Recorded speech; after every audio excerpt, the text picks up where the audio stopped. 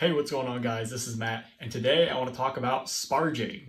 Lately, I've been trying to sparge, and if you're unfamiliar with sparging, all that means is when you're done with your mash, you rinse the grains with hot water, usually around 170 degrees, your mash out temperature, and the idea of that is to rinse the residual sugars off of the grain bed and put them in your kettle. That's all sparging is. And typically, what I've been doing for my Bruno bag system is not sparge. And all that means is instead of rinsing the grains, I just pull the mash basket out and I set them to the side. There's no rinsing. When you're not sparging, really the only difference is you're doing full volume mashes, so there's usually more liquid in your kettle when you're mashing instead of using less liquid in your mash and then rinsing with sparge water. What made me want to start sparging is I wanted to see what type of efficiencies I could expect with using the claw hammer system when you actually do a sparge. I also wanted to test something, and I'm always trying to find ways to save time on brew day and really focus times where I'll see the most impact. And a traditional sparge will actually take a decent amount of time. You have to collect a decent volume of water. You have to measure out brewing salts for your sparge edition. You need to heat up that water to your mash out temperature to 170 degrees. And then a good sparge will actually take a decent amount of time. So I wanted to try a few batches with doing a traditional sparge the proper way, and then I also wanted to try a lazy way of doing it, which is a cold sparge. If you're unfamiliar with a cold sparge, all that means is you're just doing a sparge with room temperature water, so around 70 to 80 degrees in Michigan here. But I'm actually even taking it a step further of making it even more lazy. I'm not going to be doing any salt additions to my sparge water, and I'm only going to be sparging with 1 gallon of water. Not only that, is instead of actually taking the time to put 1 inch of headspace above my grain bed, I'm just going to dump it in and see what type of efficiencies I can expect. I actually, for the last 4 brew days, have been sparging. 2 brew days with a proper sparge, and then 2 days with a lazy cold sparge method. And I have some numbers to share about what types of efficiencies you can expect when doing these 2 methods. Now, keep in mind that the sample size is very, very small. I've been doing non-sparge methods for a few years now, and this system is very capable at producing around 60% efficiencies. I'm confident when I say that number because I've done countless batches without sparging, and it's around those numbers, give or take a point or 2. I wanted to try a proper sparge with 2 batches, and then I also wanted to do a cold sparge with 2 batches as well, and then compare the numbers to see what I'd like to do moving forward. When doing research for this video, I also saw that Brulosophy actually did the same experiment. They actually were not able to tell the difference. The people doing the experiment and then the testers, they were not be able to taste a perceivable difference between the 2 samples of a traditional sparge and a cold sparge method. So that even made me more interested in trying this experiment to see if I could save time and also increase my efficiencies as well. For the 2 beers that I did a proper sparge, it was my Smash Galaxy IPA, and then I also did a proper sparge with my Irish Stout. For my cold sparge, I did this with my sour, and then I also did this with a light lager. That video is not out on my channel yet, but you can expect that video in the next few weeks. Now to talk about my pre-boil gravity readings. I'm going to read off a sheet here, so bear with me. So for my Smash IPA, I got 75%, and then my Irish, I got an 81%.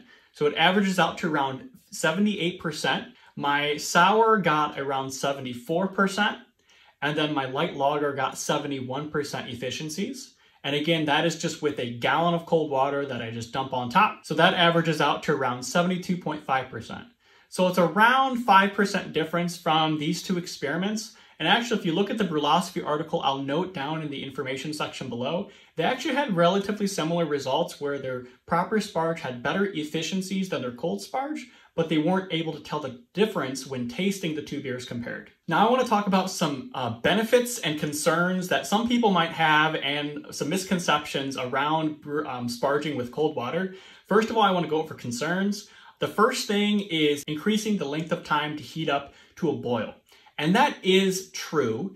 Now, I tried to mitigate this by only sparging with 1 gallon of water. And when you're using only 1 gallon of water for your sparge, you're actually mashing with a lot more water. So there's a lot more hot water than there is cold water going in. Also, the grain is naturally around 170 degrees, which you're pouring 70-degree water over.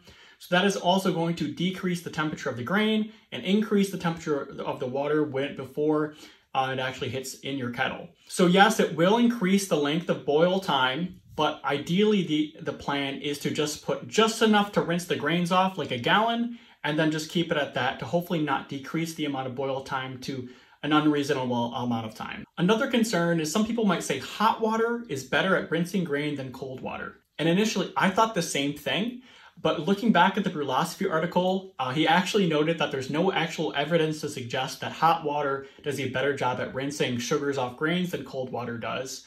Another concern is that you're going to get worse efficiency numbers when using cold water versus hot water. And from my experiment, that does seem to be true. And also based on Brewlosophy's article, that also seems to be true. But there are a lot of commercial breweries to save time actually use cold sparging. And if commercial breweries are willing to implement the cold sparging process to save time, you can see that it obviously doesn't cost them too much money at the end of the day with the loss of efficiency.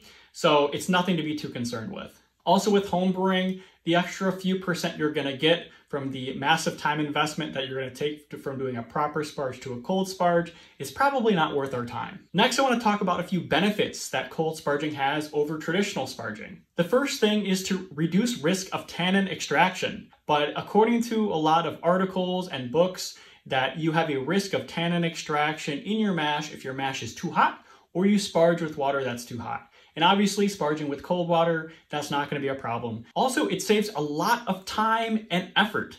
When I was doing the traditional sparge, I had to measure out my brewing salts. I had to run upstairs and heat up a bunch of water, which on my stove took around 30 to 40 minutes to get to 170 due to the volume. And then also the traditional sparge takes a lot of time. Now you are just waiting for the water to heat up anyway. So overall, from start to finish, your brew day might not feel any longer, but you are a lot busier during your brew day, which depending on what you have in life going on, if you have kids or family or friends around, it may be pretty inconvenient to do a traditional sparge. The lazy cold sparge method that I've been doing, it's just literally just a gallon of water. You just dump on top. You don't worry about the inch of headspace. You don't worry about brewing salts. You just dump it on and see what you get. So obviously you save a lot of time and a lot of effort on brew day. And the last benefit I want to talk about is it actually should make the mash tun easier to clean. I didn't actually know this. I figured it'd be easier to clean a warm mash bed than it would be a cold one. But doing some research, I actually saw that a lot of breweries using cold sparging methods, their mash tun is actually easier to clean and faster to clean if the mash is cooler and not hotter. But anyway, guys, that really concludes the topic of cold sparging. I'm going to continue sparging the cold and lazy way because I like to save time. And also it seems like a very quick and easy way to get another 10 to 15 points of efficiency with little to no effort on my part. Thanks for watching, guys, and I'll see you in the next one. Cheers.